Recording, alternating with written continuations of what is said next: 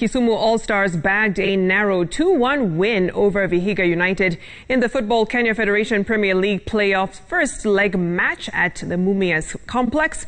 Willis Otienda scored a penalty for Kisumu early in the first half, and they held on to the lead till the break.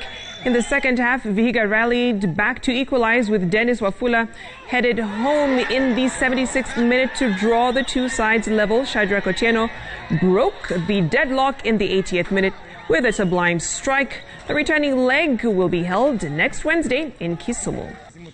Kama timu All Stars tukapanga tena game ya nyumbani, approach itakuwaje kidogo, itakuwa tofauti.